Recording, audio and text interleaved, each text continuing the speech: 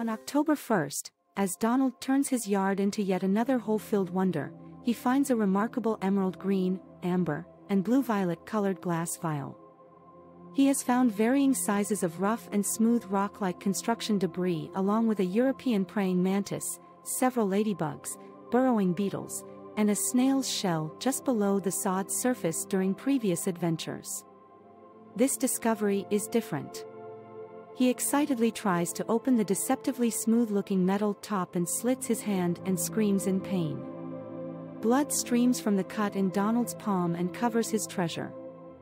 Emily, Donald's mother, hears his scream and immediately realizes that his bellow is urgent.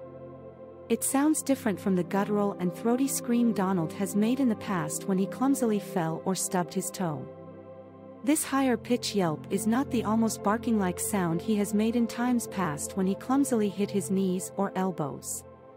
Those quick outbursts were followed by a slight and embarrassing laugh.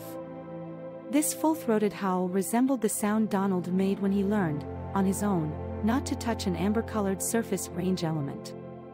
Emily drops her 8-inch chef's knife into the kitchen sink and rushes to help him.